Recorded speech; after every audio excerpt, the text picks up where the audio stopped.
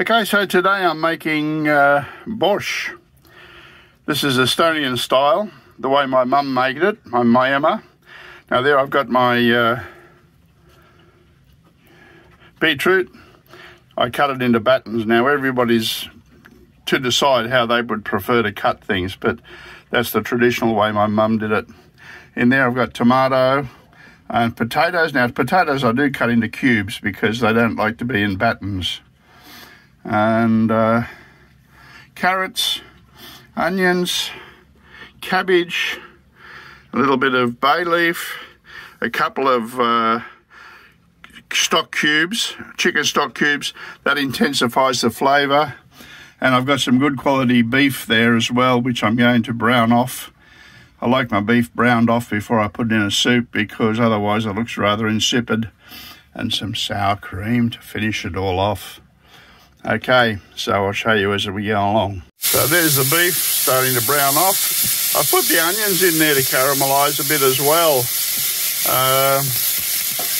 You got a bit of sugar in them, and that takes a little bit of browning as well. So I'm doing it in the fry pan. Normally you would do it in the bottom of your soup ladle, a soup pot, but my soup pot hasn't got a decent enough bottom in it. Okay, so I've just topped it up with water. As it comes to boil, I just turn it down to a simmer. Now, it's not going to take a long time because all these vegetables are cut fairly thin. I just want the tomatoes to pretty well disappear and everything else to get soft, and it'll be ready. So probably about 45 minutes on the simmer. Okay, so there it is. Been topped up with water and it's bubbling nicely on the boil. Now, everything in there is going to turn nice and purple, the colour of the beetroot. So when that's happened, you'll know the soup is pretty well ready. I'm going to turn it down to a simmer and put the lid on. 35, maybe 45 minutes. Looking forward to it. Whoa, very steamy in there. That looks like it's pretty well ready now. I must try it. Whew, too steamy.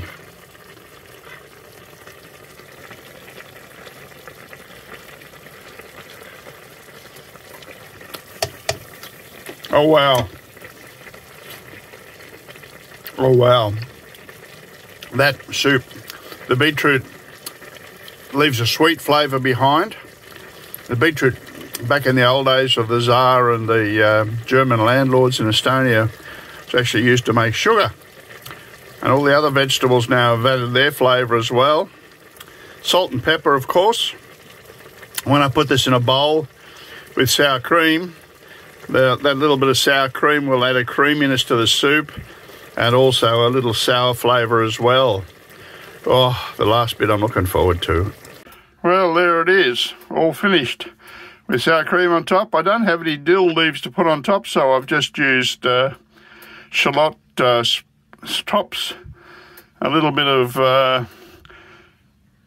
rye bread on the side, and Bob's your aunt's uncle. This is a kind of flavour that you really lust after once you get used to it.